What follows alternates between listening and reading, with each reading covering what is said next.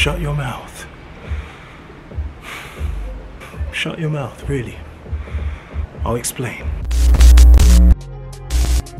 What is up, guys and girls? This is Glenn here once again with another RopeRage video. And in this one, we're going to be looking at a few scientific tricks that we can use to optimize our breathing, boost our stamina, and get more bang for your buck from your workout. Now, warning. This video is going to go into a lot of detail, so definitely pay attention because there's going to be a lot in here. So let's get started on the first of these scientific tricks.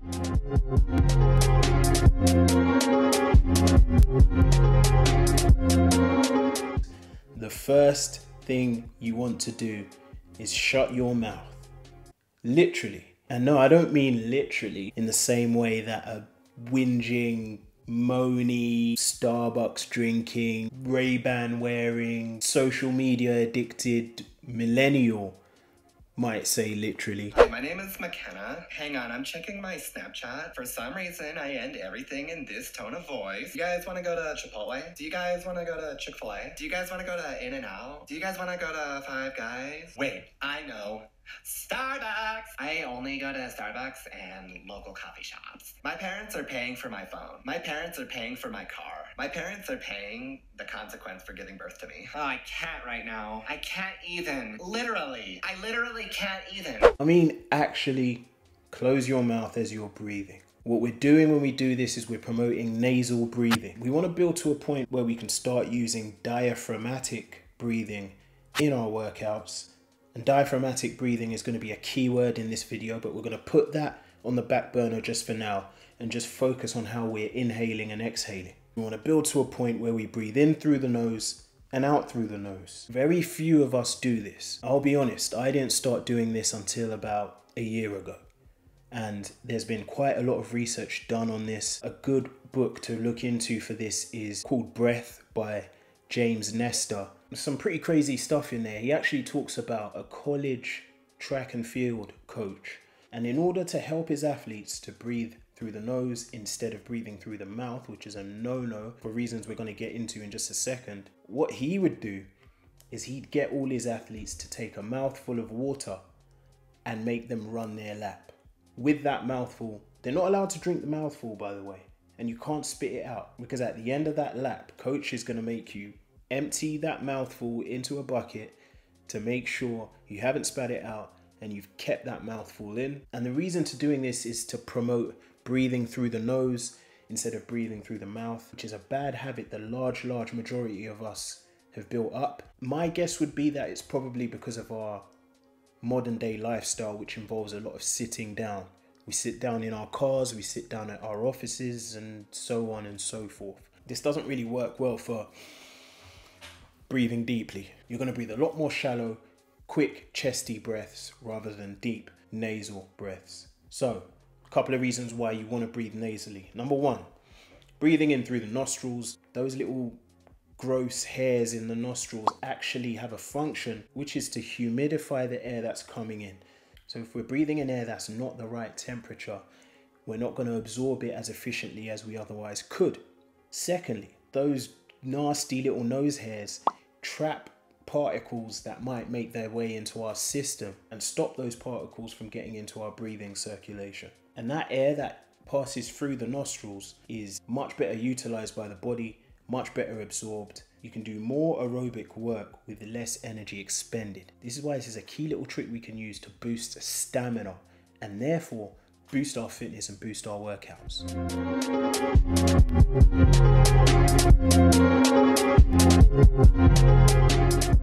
I've also put my thoughts in the Redefining Rage training handbook on this topic in the section that is titled Section 10, Shut Your Mouth. Like, literally. Work on breathing fully, deep into the diaphragm rather than the chest. Many of us subconsciously breathe shallow breaths into the chest, and this is partly down to the circumstances of modern day living. We sit in our cars, we sit at our desks, we sit and stare at screens for entertainment, etc. Breathing deeply and getting the diaphragm to move up and down relaxes you. A relaxed mind is better for executing jump rope techniques and we'll go much more into the effects of mental tension later in this book. Also, when you just shut your mouth, you naturally have to breathe in through the nose. Nasal breathing cleans the air as it enters the body, causes more efficient intake of oxygen, and allows you to perform the same amount of work with less energy expended. Remember, the mouth is for eating and eventually, as we humans evolve to communicate better, speaking. The nose is for breathing. So with all due respect, just shut your mouth.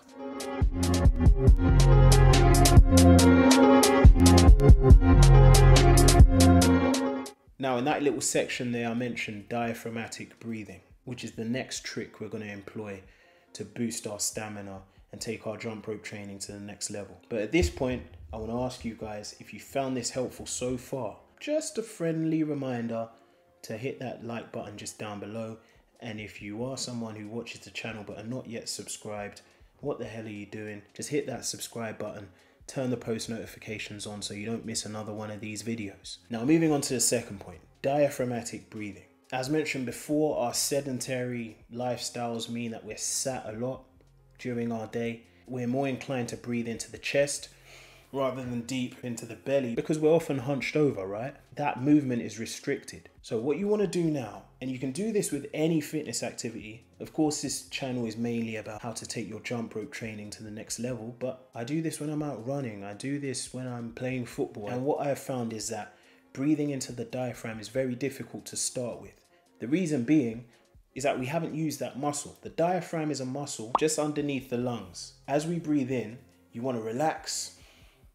And what this allows is for your lungs to expand. I'm going to put some images up here to better illustrate. The diaphragm relaxes, which allows the lungs to expand more than they would do if the diaphragm was not relaxed. And what this means is you have a larger surface area for your lungs to absorb that lovely clean air that you've inhaled. That is the right temperature because those gross little nostril hairs have done their job. So the air comes in, we have a larger surface area for it to be absorbed through our lungs, and this is increasing our aerobic capacity.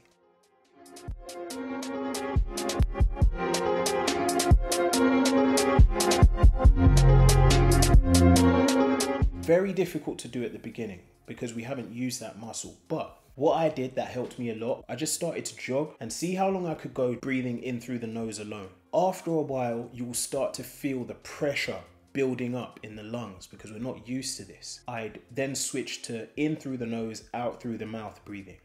You never want to go fully in through the mouth, out through the mouth, because as well as the points we mentioned before, mouth breathing can also affect your posture. You can see the difference here, not pretty. Not sure anybody wants that if we can help it. Sometimes, it's a bit funny, but if I had done a particularly good sprint, I would allow myself a few cheat breaths. So a few big exhales through the mouth, and that allowed me to relieve some of the pressure inside. But you never want to go to a point where you're breathing mainly using your mouth. Use your nose as much as possible. Right, so we're breathing through the nose, not through the mouth, but also we want to breathe into the diaphragm. This is diaphragmatic breathing. So you don't want to breathe into the chest like this, like a lot of us do. A lot of us do this, we're used to this. We're breathing in quite shallow, but you want to breathe deep. So a lot of us are breathing like this. Up here, we're not circulating a lot of oxygen up here. You want to get lower. So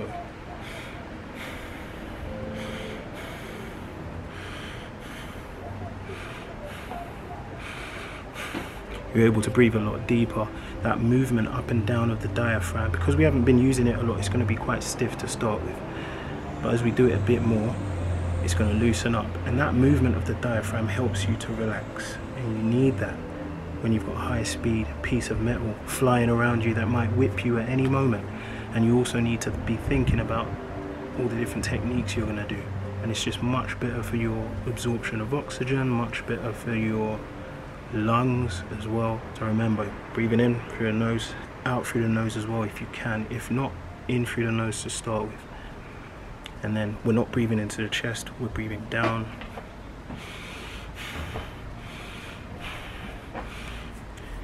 Getting the diaphragm moving. You can still keep your core engaged, by the way. This doesn't mean you've got to let it all go loose. You can keep the core engaged, but you want to try and get that diaphragm moving up and down.